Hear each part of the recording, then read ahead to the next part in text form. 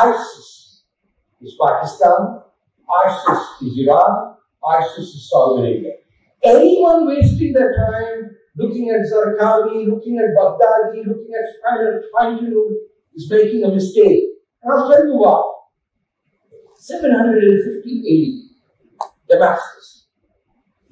The entire Umayyad ruling class of about 1,000 people, each one of them was slaughtered and killed by a general called Abu Muslim, who laid the foundation for the Abbasides.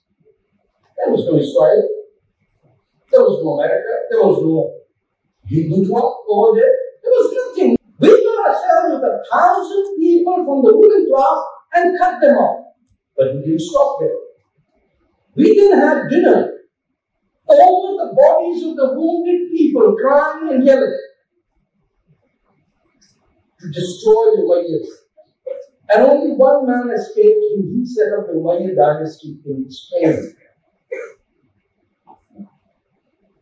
750, you have a problem? Let's talk about the first caliph of Islam, Caliph Abu Bakr. The first war fought under Islam is called the Wars of Apostasy, where anyone who said, the Prophet Muhammad is dead, I am no longer a Muslim, you have to die. Once you have established this in the golden rule of Islam, that becomes the de facto rule if you want to rule by Islam. That is my point.